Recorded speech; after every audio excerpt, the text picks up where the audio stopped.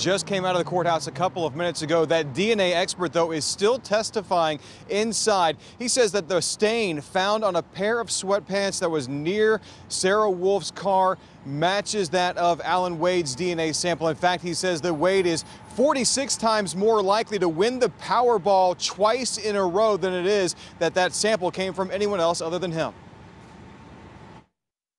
This hat was actually found months before Sarah and Susan Wolfe were murdered, but it was a major part of testimony today in court.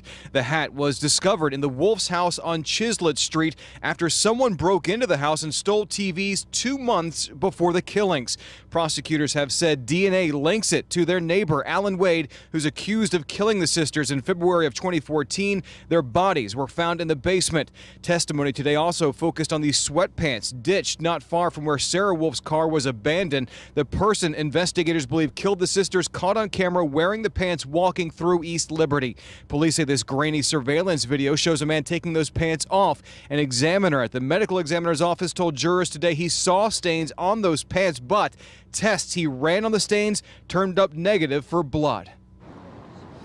And late this afternoon, that DNA expert said that even though that wasn't blood on the pants, it doesn't mean there wasn't DNA in it. In fact, they said that is what they did find in that matches with Alan Wade's samples. He also said that the same expert found that blood found underneath the fingernails of Sarah Wolfe, or rather Susan Wolfe, could not be excluded from being Alan Wade's either. The testimony is continuing right now. We're going to get some more information from there and have that for you at 6 o'clock. Reporting live at the Allegheny County Courthouse, Bob Hazen, Pittsburgh's Action News 4.